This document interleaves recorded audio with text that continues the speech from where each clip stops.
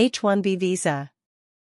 The H-1B visa is a non-immigrant visa that allows individuals from all over the world work in the United States for a sponsoring employer. This visa type was designed specifically for workers in specialty occupations that require a higher level of education or technical experience such as science, medicine, engineering, and mathematics. For international students in the United States wishing to stay longer than their OPT period, an H-1B visa can be a great way to stay employed in the country and continue gaining experience in a given field. Generally, this visa is granted for a period of 3 years and can be extended for an additional 3 years for special circumstances. Unlike other visa types where you can apply for yourself, the H-1B visa requires your employer to apply on your behalf. Are you qualified for H-1B visa? To qualify for an H-1B visa, you will need to meet the strict criteria listed below. 1. You must have an employer-employee relationship with the petitioning U.S. employer. In order to receive an H-1B visa, you must be able to prove an employer-employee relationship where the hiring company can hire, fire, and supervise your work. 2. Your job must qualify as a specialty occupation by meeting one of the following criteria. The particular position typically requires a bachelor's degree or higher level of education. The degree requirement is common for this job within the industry, or the job is so complex or unique that it can only be performed by someone with at least a bachelor's degree. The employer normally requires a degree or its equivalent for the position, or the nature of the specific duties is so specialized or complex that the knowledge required to perform the job is generally associated with a bachelor's degree or higher. 3. Your job must be in a specialty occupation related to your field of study. Examples: a detailed explanation of the specific duties of the job, the product or service your company provides, or the complex nature of the role you will perform, and how your degree relates to your potential role within the company. Written opinions from experts in the field explaining how your degree is related to the role you will perform. Printouts from online resources describing the degree fields normally associated with the occupation or proof that similar companies in the industry require similar degrees for similar positions. 4. You must be paid at least the actual or prevailing wage for your occupation, whichever is higher. The prevailing wage is determined based on the job you will have and the geographic location where you will be working, among other factors. To estimate the prevailing wage that may be required for your job. 5. An H-1B visa must be available at the time of filing the petition, unless you are exempt from numerical limits. According to the U.S. Citizenship and Immigration Services, there is a cap of 65,000 H-1B visas issued each fiscal year. The first 20,000 petitions filed for individuals with a master's degree or higher are exempt from this cap, in addition to workers employed at an institute of higher education, government research organization, or a nonprofit research organization. Cap numbers are often used up very quickly, so it is important to plan in advance if you will be filing for an H-1B visa that is subject to the annual H-1B cap. The U.S. government's fiscal year starts on October 1st.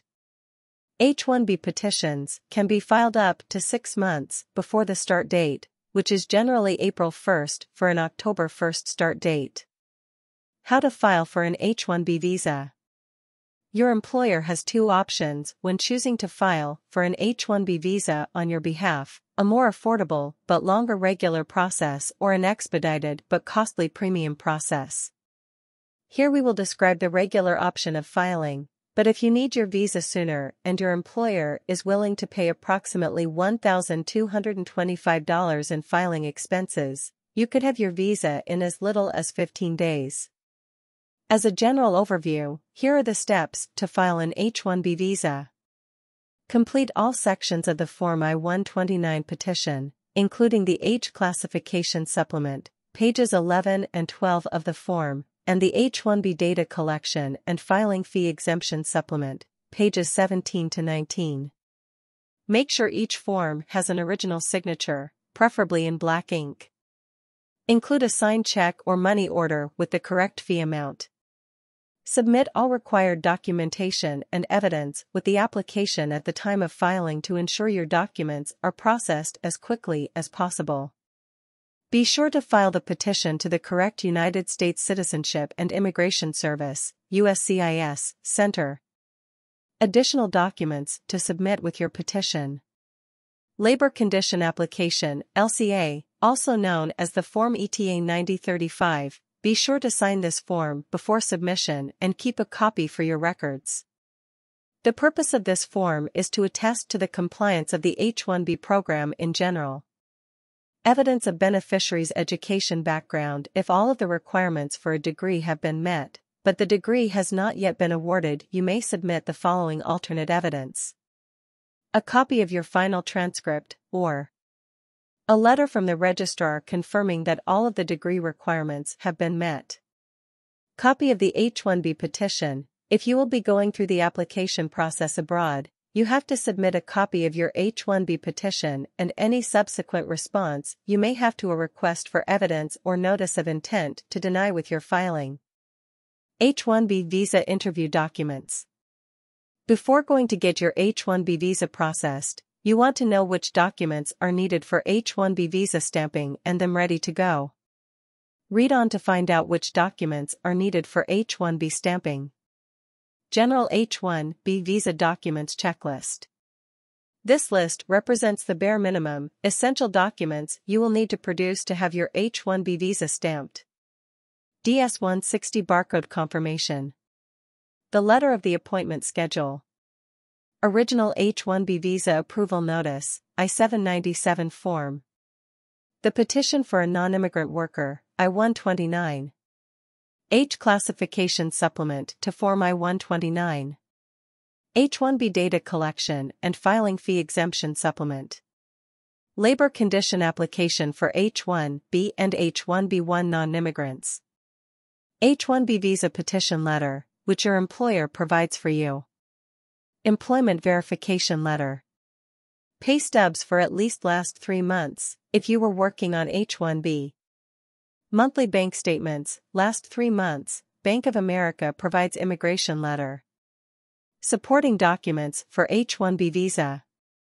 While not absolutely required, these are a good idea to bring with you in case it comes up.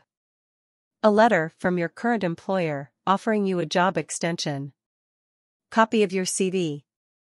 Company description, as well as documents of company projects. H1B approval notice from your previous employer, only if applicable. I-797A, B, or C. Educational documents. When you're applying via education, bring the following documents to your H1B visa interview. Official transcripts from your undergraduate and/or graduate universities. Official transcripts from any other certificates you might have received. Degree or official diploma certificates, or both. Original I-20s forms, in case you have a degree from the U.S. If applicable, OPT or EAD card. U.S. government documents. Depending on how long you've been in the U.S. and your current status, bring the following documents to the best of your ability. W-2 tax forms for at least from the last 2 years. 1040s tax returns. Social Security card. Driver's license. Client letter. Which personal documents are needed for H1B stamping? If you already live in the United States, make sure to bring copies of your utility bills and your rental agreement. If you are not sure which documents you should bring, please make sure to contact an immigration attorney or any other immigration professional. It is really important that you have all the relevant documents with you since this interview is a very important one for your successful entry into the U.S. The personal documents you need depend on your case. Some applicants need more and some need less. This depends on each independent case. You might have problems when a company that has less than 25 employees employs you. If that is the case, be prepared to answer several additional questions. They are much more skeptical about these cases, because most H1B frauds are done by people employed by smaller companies. For spouse and dependent children, the following documents are needed. The original Notice of Action Form I-797 of the main applicant.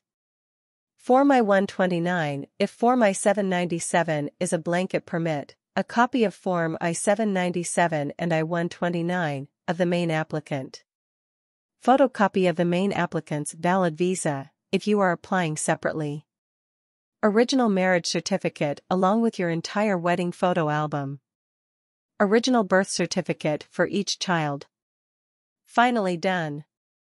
There are tons of documents required during the visa application process, but once you are done with it, nothing else should stand in your way. Make sure to inform yourself at your specific U.S. consulate about which documents are needed, as the list might have small deviations in each individual country. The H1B Visa Interview. To help you best prepare for your H1B visa interview, we've created a list of commonly asked questions to review before heading to the U.S. Embassy or consulate. Although each interview will be different, typically you will be asked a series of questions about your education and qualifications, current employer, the sponsoring company, and general questions about your purpose to the States. Be sure to answer each question as honestly as possible and keep in mind that the more you practice, the more comfortable you will be during your real interview. General questions. What is the purpose of your trip to the United States? Why have you chosen to work in this country specifically? When was your passport issued? Is this your first passport? Have you ever applied for a non-immigrant visa to another country? Why do you want to work in the United States? Are you planning on returning home after your H-1B visa has expired? Education and qualification questions.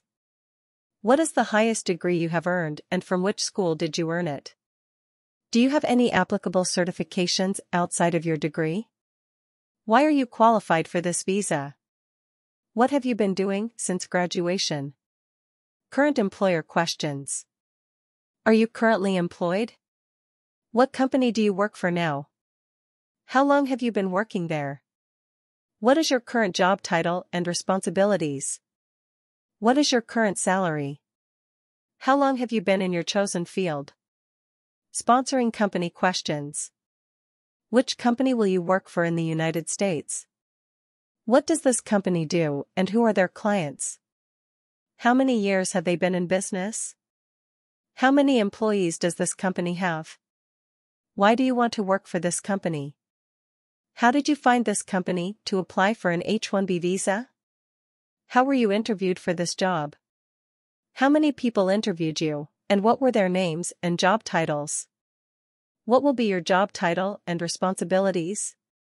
Who will be your direct supervisor at this new job? What is your expected salary? Why are you qualified for this position? For more such videos, kindly like and subscribe.